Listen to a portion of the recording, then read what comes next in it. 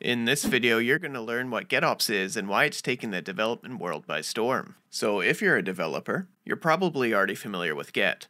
GitOps is infrastructure as code automation where Git is your single source of truth. Infrastructure as code is a way of defining your infrastructure in a file rather than manually clicking through a GUI. Tools like Terraform, Ansible, and orchestrators like Kubernetes all take on this concept where you define components and resources of your infrastructure in YAML files. Traditionally, in a non-GitOps workflow, when these tools were used, an engineer would typically write the infrastructure files and commit them to a Git repository.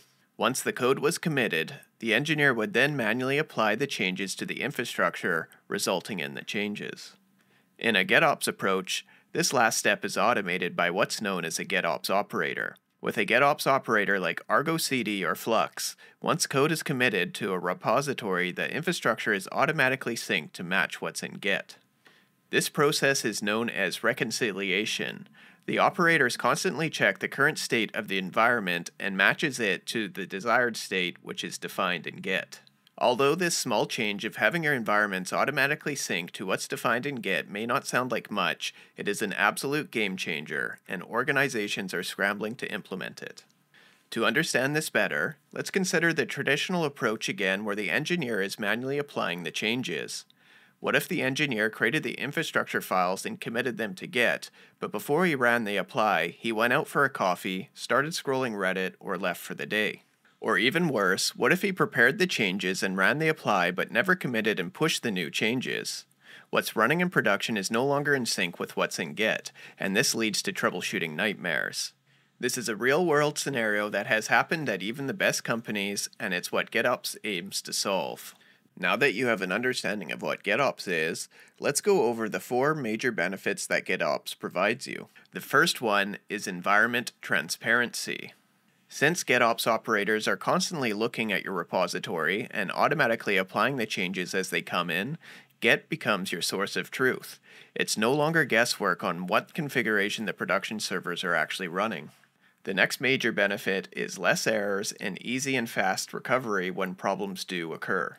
Since changes are being applied automatically, there's less human error on those applies. Secondly, if an error does get through your GitOps pipeline, since everything is in Git, you can easily do a git revert to go back to a previous version of the configuration. This is known as a GitOps rollback, and it's extremely powerful. You can be confident that even if your changes don't work, it's easy enough to get back to a previous state.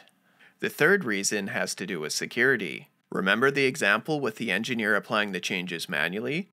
With GitOps, you don't need to give individual engineers permissions to issue changes directly to the infrastructure. Instead, you only give them access to changing what's in Git. You then give your CI solution or your Git operator the permissions required to make the changes in production. Having a GitOps operator make the changes to your environments is much more secure than giving that access to a human. Finally, the last major benefit of a GitOps workflow is speed and agility. Since the apply process is automated, you can deploy faster and more often.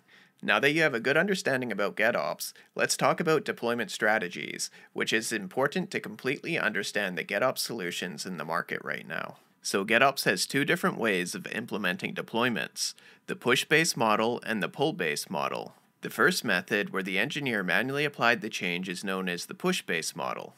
To make it GitOps, we would simply need to automate the last step of applying the new code, and this can be done with any type of CI/CD service like Jenkins, GitHub Actions, or GitLab. Once the code is checked into Git and the CI tests have passed, the new infrastructure is pushed. The second method, where there was an operator or agent installed in the environment, is known as the pull model.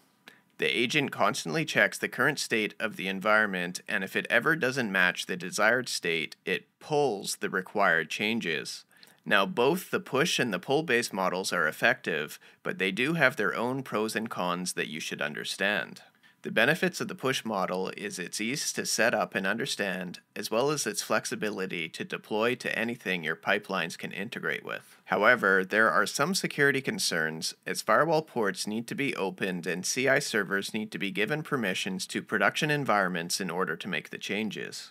The benefits to the pull-based model is that it's fast, efficient, and more secure. There is no need to open your firewall or grant admin access externally. The downside to the pull-based model is it's basically only available to Kubernetes for the moment.